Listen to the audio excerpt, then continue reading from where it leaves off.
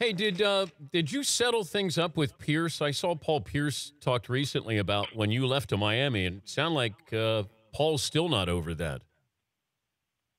Well, I read a little something about it, and I will say when when I left Boston, we were negotiating, and I was speaking on and off with Doc. He was speaking with my agent, and I was talking with Danny.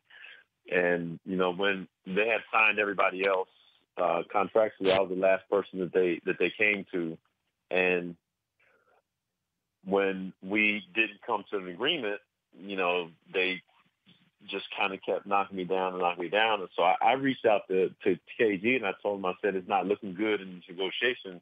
I don't think that they're going to, they're going to extend my contract.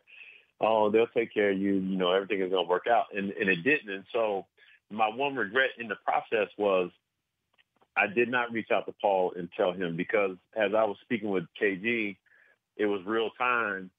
I got back to with Danny and speaking with Doc, and it wasn't going to happen. And so by the time like the hour had unfolded, I was basically now in Miami Heat, and it was a foregone conclusion. And so over the last couple of years, I understand these guys didn't want to talk to me because I wasn't on the team anymore, and I was once one of their brothers.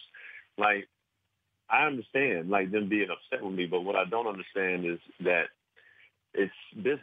Yeah. We all sign contracts and new teams. Each one of us, every professional athlete knows that when you go into that room and you got to negotiate your contract, like my contract has nothing to do with with my teammate's contract. And so I can't criticize the deal that you have to make because you got to do what you think is best for your family.